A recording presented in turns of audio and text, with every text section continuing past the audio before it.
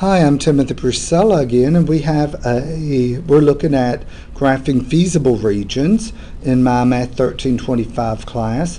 And here we're looking at a closed bounded feasible region, and the corner points are the points where the boundary lines change. If you trace along the feasible region, the first corner point we come to, right there, 0, 4. Then we move down, and we're ready to change lines, so there's the corner point 0, 0. We move over here, there's the corner point 5, 0. And we have one additional corner point right there.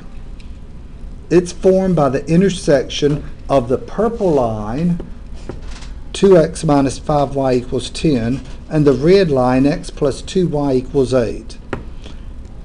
How can we find that point of intersection? How do we find the point of intersection of two lines?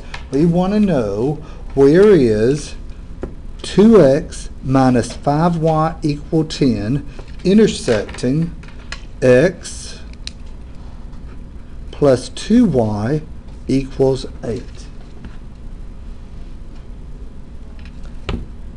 Well, we saw matrix methods. We could use Gauss-Jordan elimination, but I can't imagine anyone would want to use matrix methods to find where these two systems of two lines intersect.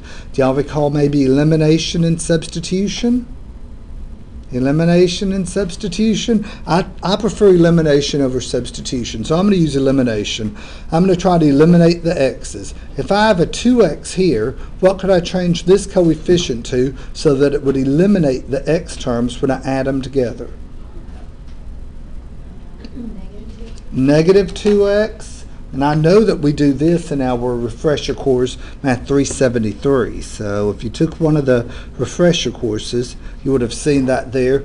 We want that to be a negative 2x. So we multiply through by negative 2. That gives us a negative 2x minus 4y equals negative 16. And the first one, that first equation stays just a 2x minus 5y equals 10. Adding the two equations together, what are we going to get?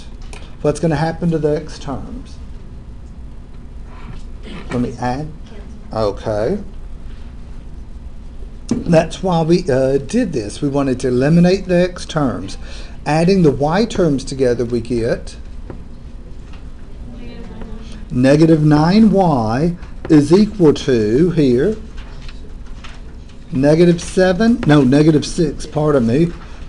Divide both sides by negative 9 to give us y equals,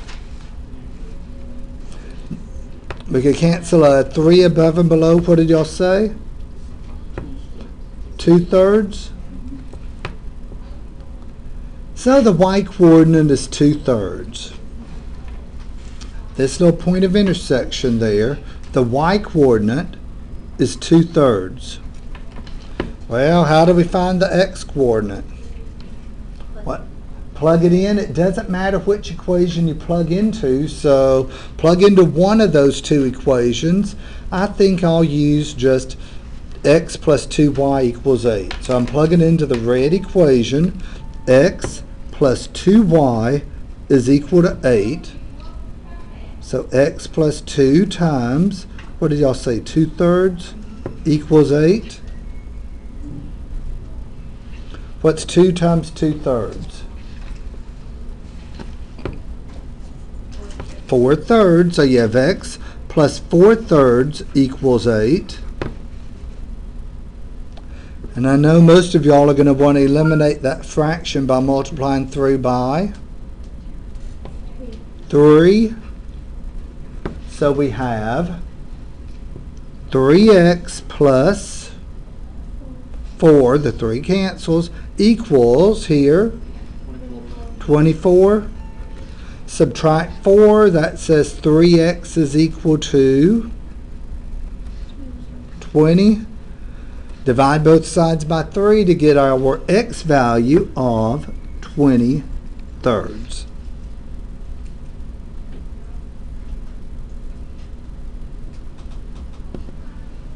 So the three corner points 0, 4, 0, 0, and 5, 0, we were able to tell just by looking at our graph. But this other one, the one that we couldn't just look at and tell, we used elimination, and it turned out to be 20/3, 2/3. And you're going to have to be finding those corner points as we go through this process. And the method that I prefer is elimination. Any questions there? No, it's not. Okay.